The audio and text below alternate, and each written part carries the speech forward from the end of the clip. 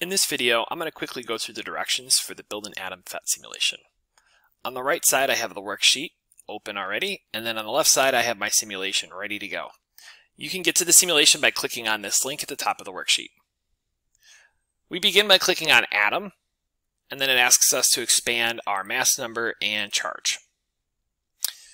We're going to complete the table by adding one particle at a time from these buckets and noticing how the charge, the mass number, and the location of the particle change. The nucleus is the middle of our atom here.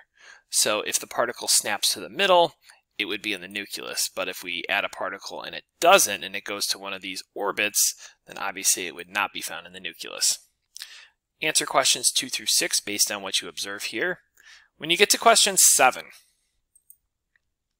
our window changes a little bit here. And it's asking you to fill in what these numbers mean. So, they give you some pictures to kind of help you out here, like what the symbols mean, but this one in the lower left-hand corner is a little tricky.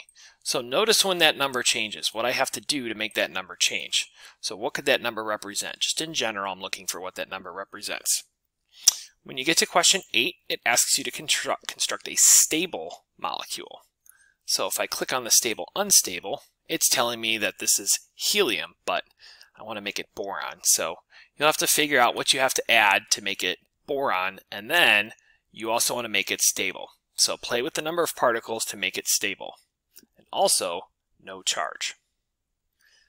So continue on through this. When we get to question number 17, it asks you to toggle to the cloud model. So you're going to click on this button right here. And that's pretty much how the simulation works. Good luck and have fun.